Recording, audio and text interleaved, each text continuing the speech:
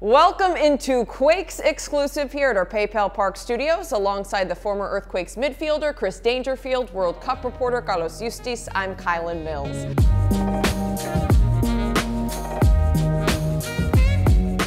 The season opener is in the books, not the result the Earthquakes were looking for. Atlanta United took the 2-1 victory in front of 67,000 of their fans at home. However, a lot of strong play and positives for the Quakes to build on. Carlos, what were your thoughts on the match? Well, I feel like everybody at the club first is frustrated with a result that's obvious because of the way it happened. But when you really go in and analyze how it went, first of all, I think Lucci did a great job setting up this game. The front three had a fantastic game.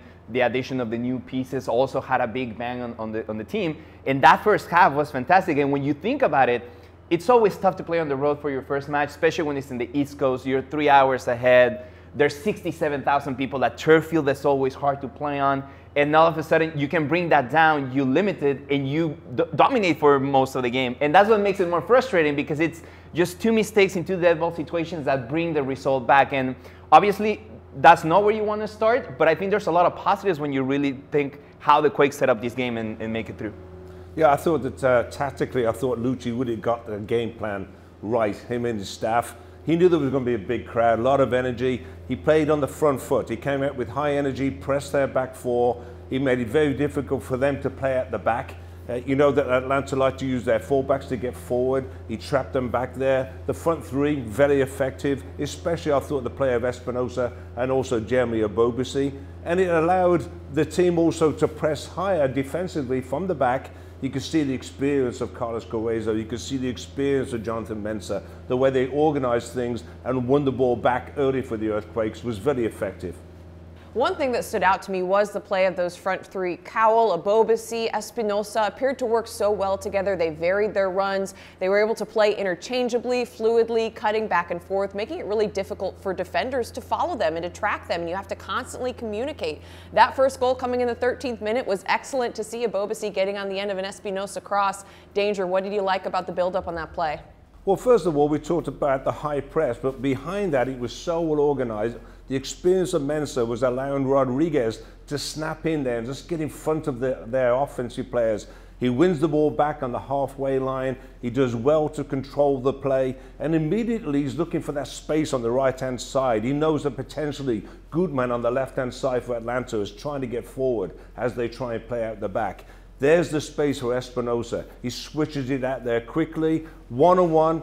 Most of the time, Christian Espinosa gets a cross in. And on the other end of that, you've got Jeremy Obobisi. He's gambling. You can see these guys working on this in practice so many times. Obobisi is gambling. He knows there's a very good chance that ball is going to get into that area one way or the other.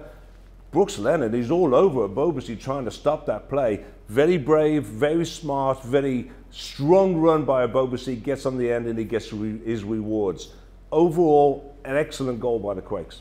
An excellent goal, and also I thought some strong play from the middle three in the midfield. We were looking for Carlos Grueso to see how he would fit into that 6 role, how he would work with Jackson Yueill. What did you think about Jackson Yueill's performance playing in that 8 spot? I think it's one of the best games I've seen from Jackson since he's been drafted by the San Jose Earthquakes. And when you think about it, it also has to do with the fact that they bring Grueso in, because before Jackson was asked to do a lot of defensive tasks that I don't think is his strength. He's a player that can distribute the ball, has very good touch, he has a very good foot, and he has a fantastic shot from mid-range, and he also has very good technique. But when you constantly are asking him to drag back, he's not going to help you a lot. The fact that now he has Carlos Grueso there allow him to play that 8 role, that 10 role a little looser. He can switch sides, he can go. He had a fantastic play on the side where he takes on the guy and leaves him on the dust. So that's what you want from Jackson Yueill. That's what he can give you. And I think it comes from putting that piece of Carlos Grueso right behind him so he can be more determined.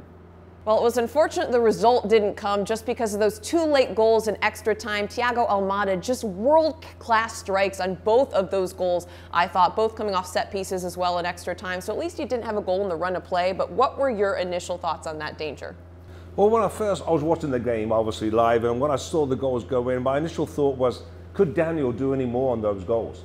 But after watching the goals again, I thought on the first one especially, the subs have just come in. Maybe there's a little bit of a miscommunication, but somebody needs to be out into the area where the best player on the field for Atlanta, Thiago Almada, is there and he's open. Grueso tries to close it down, but you can see that Daniel's trying to get that back four to press out. Anytime the ball goes backwards, defenders need to try and push out a little bit. A lot of bodies in there. I think he maybe got a little flick off of Mensah's head as well. Difficult one for Daniel to deal with. On the second goal, it's a free kick in a perfect position for a player like Almada. It's a good distance out. He can dip the ball over the wall. I think Daniel was maybe cheating a little bit to his right because he's hoping the wall was going to take care of it on that left-hand side. But it's a really good strike, you know, Carlos. It's right in that top corner. Yes, Daniel gets a hand on it. If he'd have saved it, it would have been a world-class game. As an ex-player, after all the hard work that went on for that first 70, 80 minutes, the way the Quakes played, it'd have been great if he'd have pulled out a world-class save and got a point, because I think the Quakes definitely deserved to get a point in that game. And especially when you think about it, when the subs come in, I think there was a little bit of not having Judson, not having Nico Shakiris. The depth hurts a little bit, and that brings you to a point where the Quakes were defending more because they need to, more than because they want to. And that's especially why I feel Lucci's going to be really adamant about that specific play, because ball's on the corner kick and you have the best player on the team loose and they don't crash into him. But, you know, those things happen, especially when you have the tired legs. That's how they bring the result back. But there's a lot to build on, because also that opens up an opportunity for those who come into the game to be the next man up, to take that position and say, this is how we're going to close games. And that's something that you can also start working on when you have such a long season ahead of you. You mentioned the tired legs, and that's something that I don't think can be overlooked. It's such a tough situation to be in. You've traveled cross country. It's a season opener, a 3-hour time difference. That's just a tough spot to try to close out a game. All right, well, we have a behind-the-scenes look at how the Quakes' first road trip of the season went. Let's take a look. Back, everyone, as we get ready for today's affair between your San Jose Earthquakes and Atlanta United.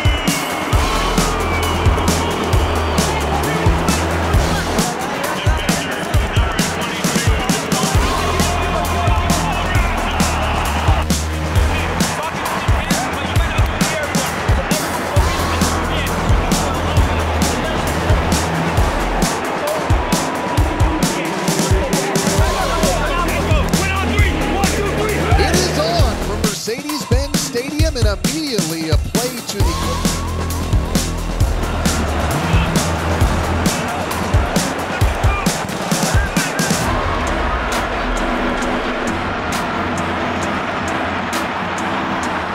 now Rodriguez trying to power his way through the middle on the center back attack, brings it up into the Atlanta final third. Now on top of the 18, Espinosa brings it down, marked by Gutman, driving to the byline, shot back post.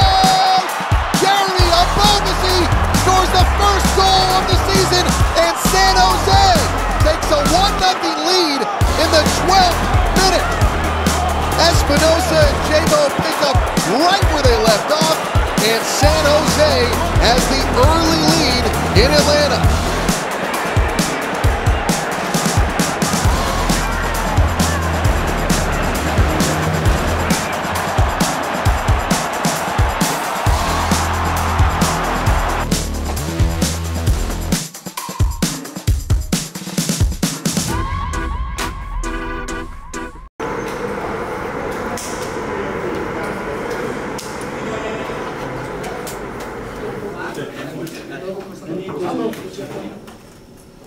Good, everybody good? Second half? Nope. No adjustments, okay? Guys, compact this in the mid block. Compact this in the low block. Sacrifice, shifting, cover each other. Careful to dive in. Don't dive in. Slide, slide, cover, slide. When we can make a tackle, we can make it. And second ball principle. Let's go, guys, come on.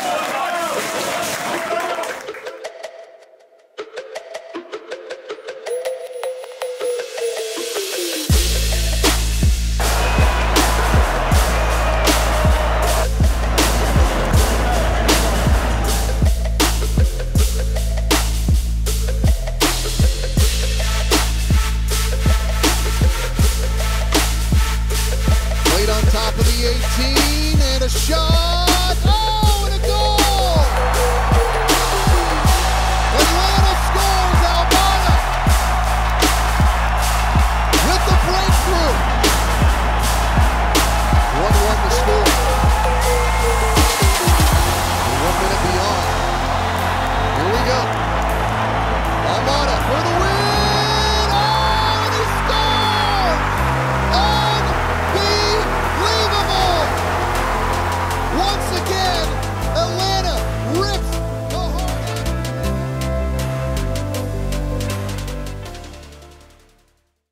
All right, up next for the Earthquakes, they take on the Vancouver Whitecaps, coming here to our house, PayPal Park. The Whitecaps coming off a 2-1 loss to Real Salt Lake. What are your thoughts initially on this match?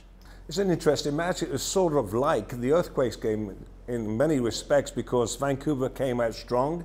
They got the early goal, they got the first goal. They had many chances to make it 2, but didn't get that second goal, which obviously would have helped the Quakes against Atlanta as well. And then all of a sudden, RSL gets 2 goals in 2 minutes. It's a Vancouver team, I think, that's got some special pieces, and we'll talk about those guys in a second. But I do think that if Luchi Gonzalez gets the team prepared and come out with the same attitude as they did in Atlanta, it's the team they can beat here at PayPal Park. Yeah, absolutely, and they also have very interesting pieces that they could hurt you if you don't take advantage of it. Especially Julian Dressel, he's been with the league since 2017. He racks up 61 assists, so he's the main guy that you need to be able to close down. Luckily for the Earthquakes, he plays in an area that it's what looks strongest for the team in this game, with Carlos Grueso playing on that 6th role, kind of not making him have those runs. So we'll see how they can manage that. And also they have other players like Ryan Gold, who's also very important. They brought other players come in for the season.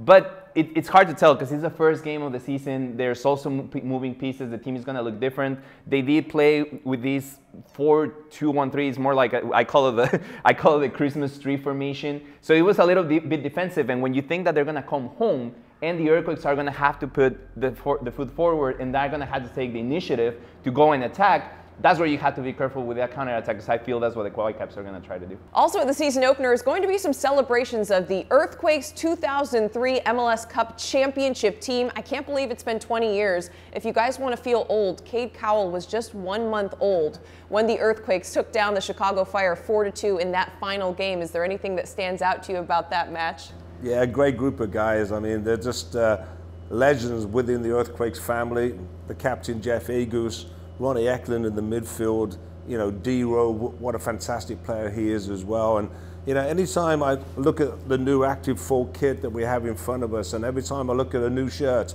the first thing I look at is those 2 stars that are above the crest. 2003 was one of those stars, and that was the MLS Cup they bought here under the guidance of Frank Yallop.